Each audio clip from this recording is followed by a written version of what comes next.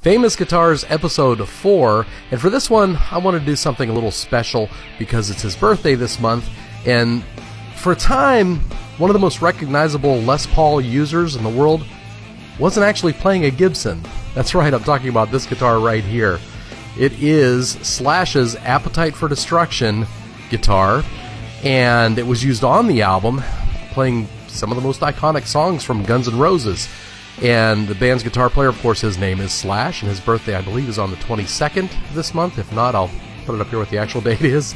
But he emerged as one of the most influential guitarists of the 1980s and the 1990s, and harken back to his classical blues-based rock of the 1960s.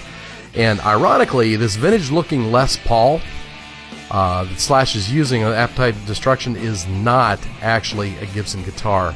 Yes, I'm looking down at my notes. I'm sure it's very obvious about this because there's a lot of details on this I don't want to miss. It's a replica that was made by Chris During of Music Works. Pretty fascinating stuff. A guitar store located in Redondo Beach, California. The top of those most sought-after original Les Pauls features highly figured book-matched maple top with no cherry tint around the edges of the top. So this specific guitar right here,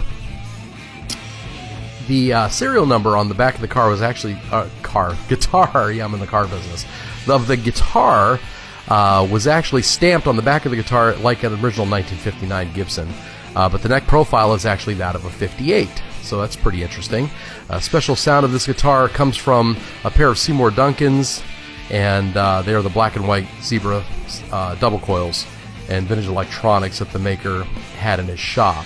So, despite the fact that Slash's favorite Les Paul was a replica, his influence on sales and retail of Gibson Les Pauls were so great that Gibson welcomed him to endorse their 2010 models. So, and it included several different variations of the guitar, from the affordable to the mid-range to the I can't even afford to carry the guitar case for this thing.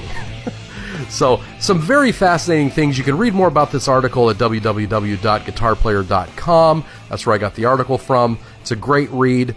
Check them out. And like, share, and follow for more famous guitars. Happy birthday, Slash.